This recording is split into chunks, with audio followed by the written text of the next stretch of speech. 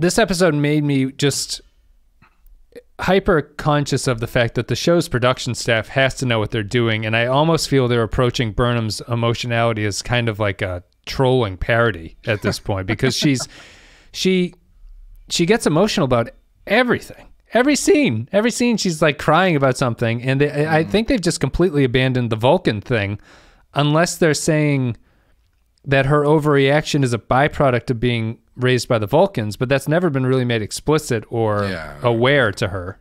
No, I don't think you're going to hear the fact that she was raised by Vulcans again in the show. Yeah, it's now that Sarek is gone, it's over. Yeah.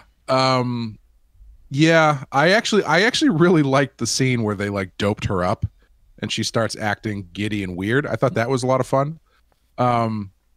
But yes, she is very over emotional in this episode. However, I will give it a little bit of a pass, because if there was ever a time for her to be over emotional, this is probably it. Just having jumped 1,000 years into the future, she's probably dealing with some stuff. And to do that, I need to give away her Vulcan background. So you think people should just abandon the Vulcan backstory here? Yes, I highly doubt that's going to really come up again.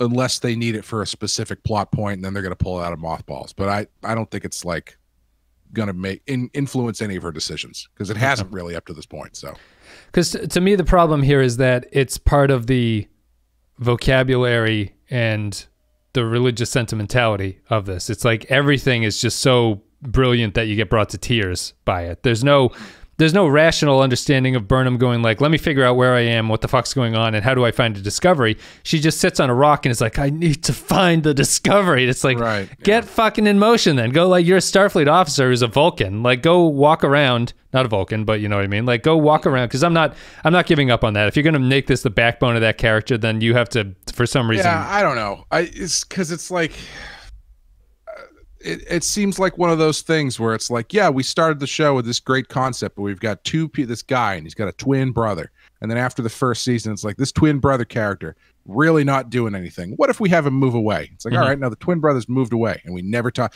It's like Sonny Crockett's son in Miami Vice. He's a big plot point for the first, he's like 6 episodes out of the first season. And then after that, his wife moves away, and every now and then it comes up in conversation, but he never deals with his son, really. Well, but I guess the argument that's a different character. This would be like Tony Soprano in the first episode of season 2 is no longer involved in the mob and never talks about his time in the mob anymore. And you're like, what the hell happened? Like he's a mafia capo.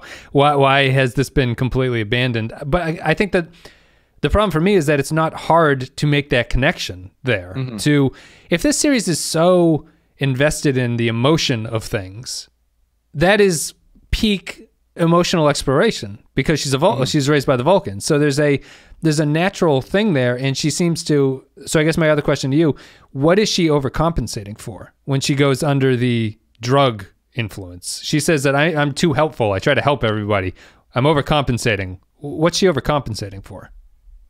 I don't know. Life, man. You must defend this. You must defend this series. That's the missing link to me.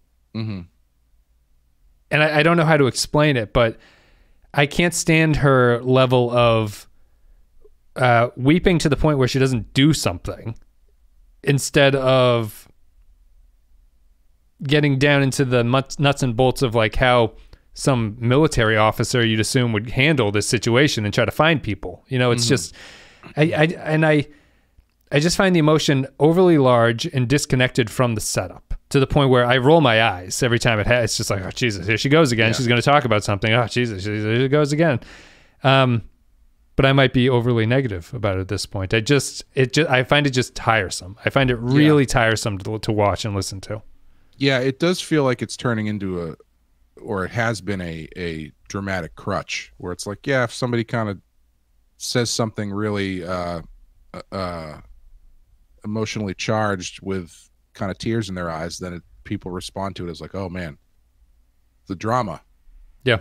You know, I honestly saw that in the Federation flag sequence at the end. A lot of the Reddit people were like, my eyes teared up when they raised the flag. It's honestly, like, what the fuck are we talking about? That's the only time where I think they should have done it. Like, maybe they should have done it a little bit at the beginning when she thinks Discovery's been destroyed, but then save that stuff. Like, if she's in this 1,000 years in the future, she's lost her friends. She doesn't know if they're going to show up ever. They've been through this crazy gunfight, and she's trying to adapt everything, and the Federation's been destroyed for 100 years, and then she finds this like one morsel of hope. Yeah, her past life. Yeah, and that's the thing that makes her break down. Sure, that's fine. But she's the hope, Clay. She can't. The other guy can't be the hope. She has to be the hope. I mean, the guy, the flag bearer there, getting choked up about it too, and I was like, I bought that. I was fine with that because it's like, the guy's he's been waiting, doing this for 40 years like a psychopath. Yeah.